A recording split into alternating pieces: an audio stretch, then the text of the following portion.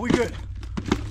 I mean, you just saw that footage. I completely fricked up my back. I've been on them prescriptions, on them pills. I've been trying to get my back all good again so I could go snowboarding. And luckily, there's nothing wrong with the bones. It's just really sore. I'm pretty bummed out about it. But this gives me a perfect opportunity to make a video, because these videos where I sit down and talk, they require a little bit of effort, and most of the time when I have free time, I just like going snowboarding. When I'm sitting on the couch doing nothing, it's fun to research core snowboarding, to research snowboarding, seeing what's going on in general. It's the way that I still get to be involved in snowboarding without actually physically being able to snowboard. In this video, I'm going to be breaking down core snowboarding, explaining what are the core brands, what are some kooky brands, what does it mean to be a kook, what does it mean to be a core snowboarder, and where these different items and philosophies align on this very arbitrary model that I made up. Core snowboarding has a lot of definitions. Let me get into the definition of core that I will be using for this video. When I say core, I'm really thinking of like center, like the Earth's core, or, you know, the center of an onion. And then there's like layers outside of that. If you were to remove anything within the core, all of the other layers would cease to exist. They would never have occurred. The term core in general is kind of stupid, so don't get butthurt if I call out a brand that you wear, or if I don't categorize these brands in the right place. Okay, it's a silly YouTube video. It's for fun, guys. So when I say core, think of it as the fundamental building blocks that everything that we have in snowboarding is based upon. In order to understand what core snowboarding is, you kind of got to go back to the history. The first snowboard, or the first somewhat of a snowboard, was called the Snowboard, and it was invented in the 60s. People tried it out, people liked it, people thought it was fun. The very fact of just standing on a board and going down snow is fun. This is the core, the most core philosophy of snowboarding. Nothing that we have in snowboarding would exist if snowboarding was boring, if it wasn't entertaining. So snowboarding being fun is what invented snowboard companies. It's what gave us the movies that we all like. It's what gave us the tricks that we all like. That sounds so like fun and inclusive. Like, yay, snowboarding is fun. That's the core. That's the center of snowboarding. But it is true. We all snowboard because it is fun. Snowboarding being fun is what gives the first two snowboard companies to rise into power. Those two companies are Sims and Burton. Now, Sims is created on the fact that Tom Sims had a skateboarding and surfing background, and he wanted an activity that he can do in the wintertime. So he brought all the cool surfing and skating aesthetic into snowboarding. Burton wanted snowboarding to be accepted by skiers. He wanted it to be like skiing, but simply on a different transportation device, I guess, which isn't as core as Sims' philosophies. But early Burton and early Sims, their competition with each other just skyrocketed snowboarding. It's the reason why we all snowboard today. If you were to remove early Sims or early Burton, we wouldn't have snowboarding as we know it. Now, you can argue today that modern Burton isn't core, but early Burton is the core foundation of snowboarding. Snowboarding being a sport isn't core at all, but it's not kooky. It's not like the worst thing in the world. Even if you're a core snowboarder, you're most likely competing against yourself, and you're competing against your friends, or you're at least pushing yourself to be better. There is a competitive nature within snowboarding, especially if you're trying to progress. Snowboarding movies, the first snowboarding movies that are similar to what we see today came out in the 80s. And these first movies were all about powder and dropping cliffs, and we still have a lot of movies about people doing jumps, landing into powder, getting nice turns, dropping massive cliffs, backcountry lines.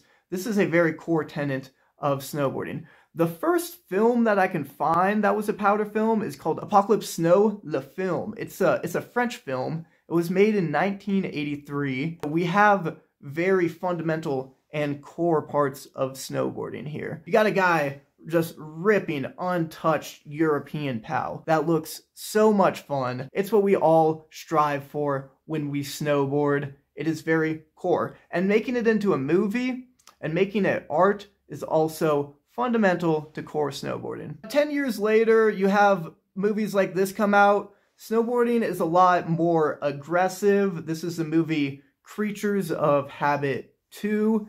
And this is all, you know, like half-pipe riding, POW riding, and dropping gnarly cliffs.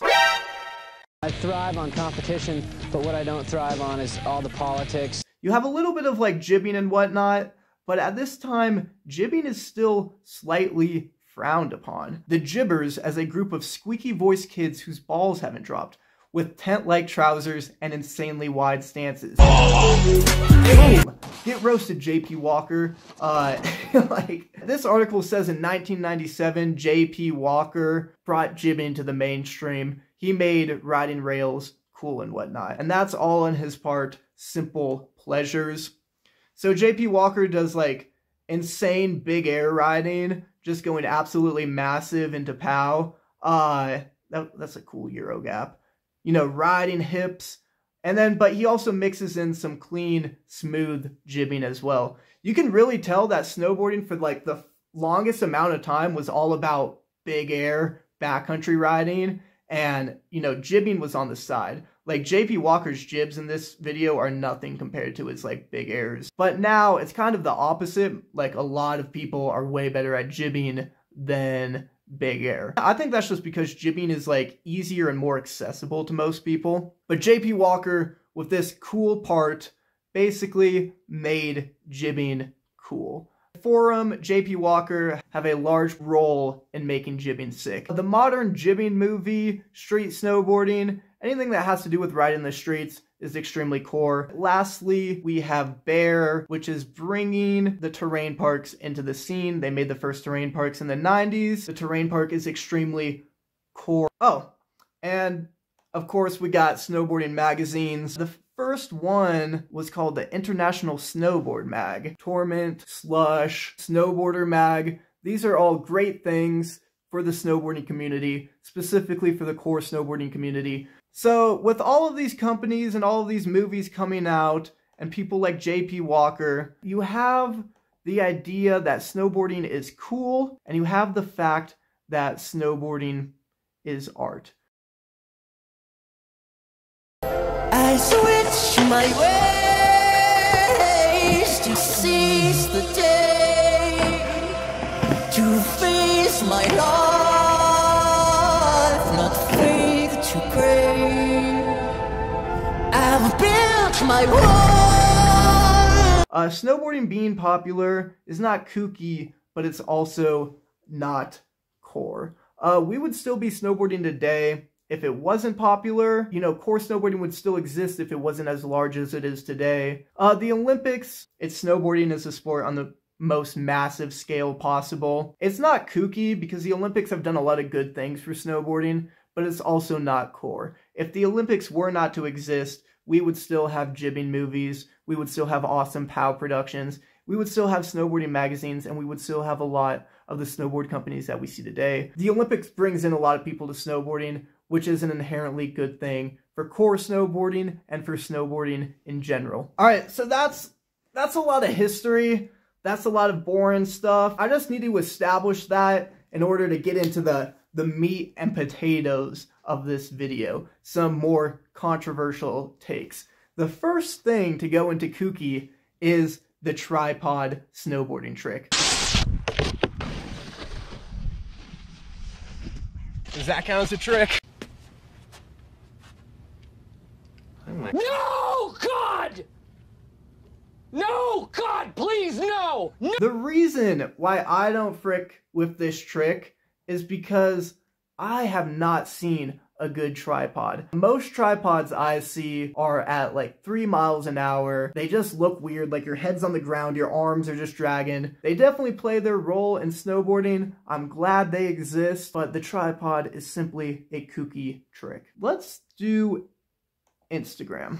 Let's look at a like core snowboarding part versus an Instagram edit. A core part normally has so much like blood, sweat, and tears that go into it. They take months to film. It's snowboarders hucking themselves on dangerous obstacles. And an Instagram edit is just whatever that snowboarder happened to capture that day, you know, paired to some rap music behind it.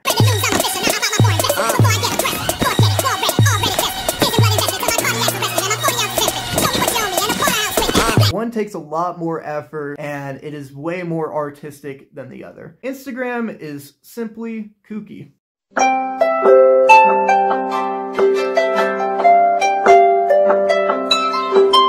Next up, energy drinks. Are energy drinks core? No. Are they kooky? I don't think so either. I think they belong somewhere in the middle. Energy drinks do some good things for snowboarding. They have the budget to fund professional snowboarders and pay professional snowboarders handsomely. They also make really cool productions that are creative. So why are they not core? Energy drinks bandwagon off of the fact that snowboarding is a sport and that snowboarding is popular. Let's look at Ride Snowboards. I think Ride Snowboards is a good example of a brand that came up in the 90s. They still exist today. And they've always been core. They've always had that same market, which is people that are really passionate about snowboarding. And you can just see this by the aesthetic that they have on their Instagram. It's all just backcountry clips and street clips. There's not a lot of like goofy promotional items. It's just cool snowboarding. They make snowboarding look cool and they do it in an artistic way. Like this is an amazing picture of Jed Anderson doing a down, flat, up handrail. He hit the reverse Nyjah rail.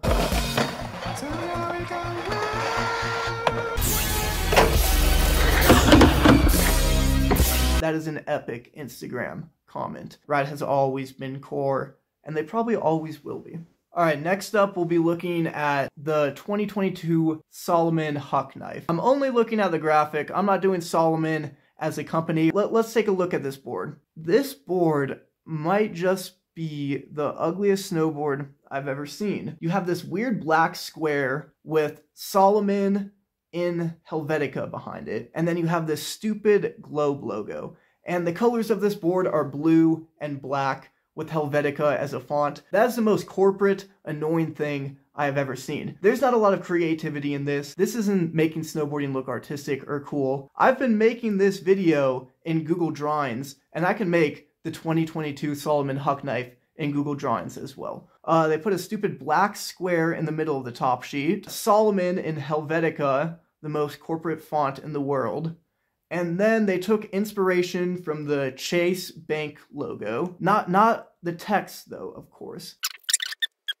There we go. Blow it up a little bit. Put the Chase Bank logo in the center of your snowboard. When you look down on this, you're just depressed on the mountain. You're like, dang, I'm really riding the Chase Bank snowboard. I gotta pay my taxes. I shouldn't have called out of work today. I really gotta get back to my 9 to 5. And I believe that the 2022 Salomon Huck Knife graphic has the capability to destroy snowboarding as we know it on a nuclear, catastrophic, asteroid sort of event. So that is a new category. That is above kooky. That's how ugly this board is. Next up, TikTok snowboarders. Hey, I'm on vacation every single day cause I love my occupation. Hey.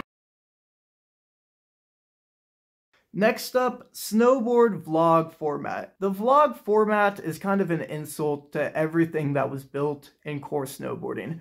The reason for this is because core snowboarders, pros, AMs, whatever, they go out for the entire year in the streets, breaking their bones, doing death-defying stunts to try to come up with the 10 to 30-minute movie that they are really proud of. It has their favorite music. It is a production. There is effort behind it. It's a thing of beauty, if you will. A vlog just shits on this core snowboarding style of video. When you film a vlog, you go out and you just record everything that happened in that day. You try to fill in that 10-minute mark. I just think vlogging isn't an art form. I still watch a lot of vlogs, and I do like vlogging snowboard YouTubers. I think there are vlogging snowboard YouTubers that are core, but I simply don't think the vlog format can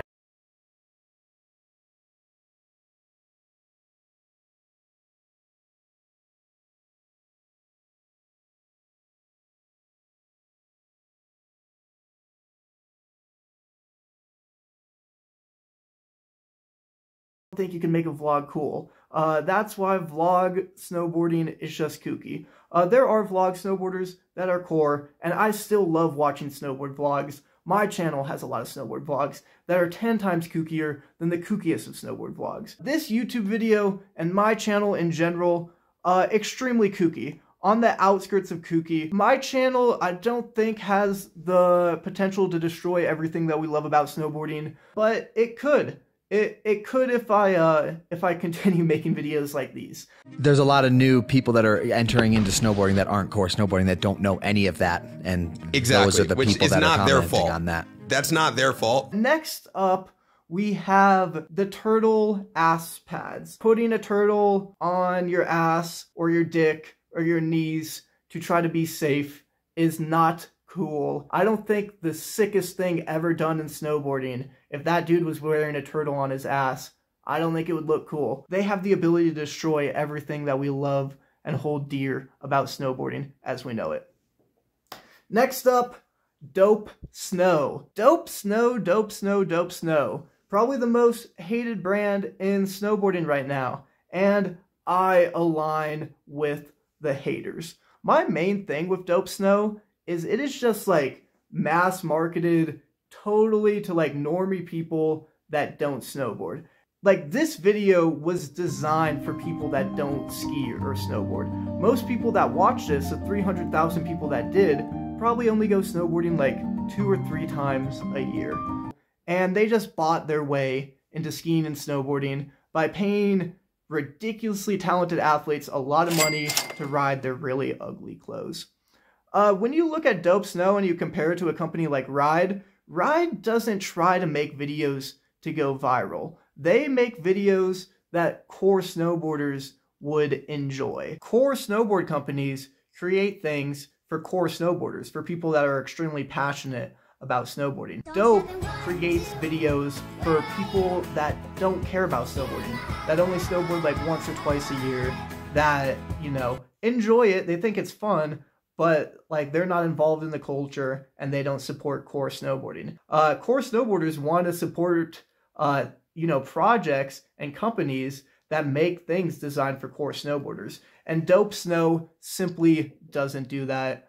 That's the best way that I can explain it for now. And there are a lot of reasons to hate on Dope. You could just hate on Dope because when you pull up to the mountain, everybody's wearing it. And it's stupidly popular. And yeah, that's also a fun reason to hate on Dope. Dope has the ability to destroy snowboarding and everything that we love about snowboarding as we know it. I'm going to make a long-term prediction here. I think in maybe 5 or 10 years, Dope's going to try to like slither its way into core snowboarding. They will eventually have a team of street riders and cool people wearing Dope.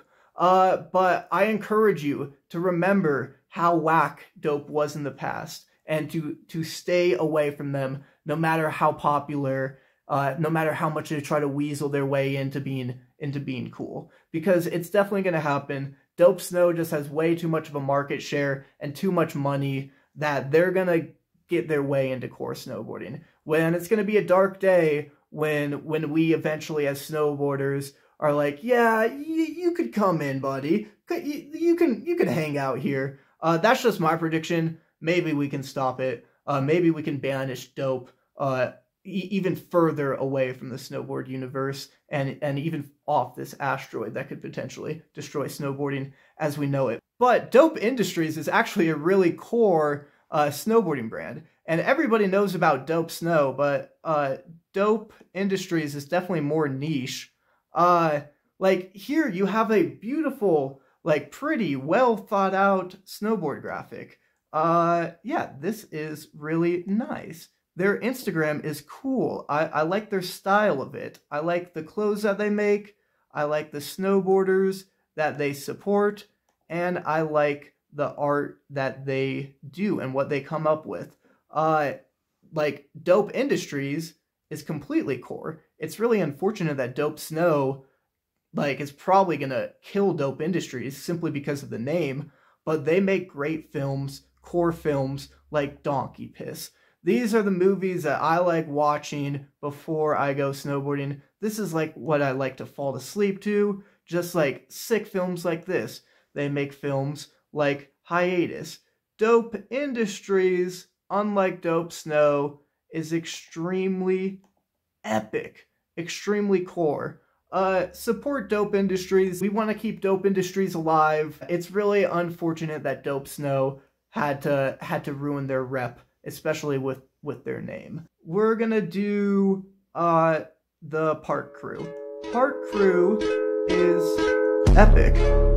So thank your park crew. Thank them for being the most core people of all time. With the most core things and people of all time, we have your local snowboard shop or your local skate shop. Any place local that sells snowboards, do your best to support them and buy from these places. Next up, we're going to be looking at beginners, kooks, Jerry's.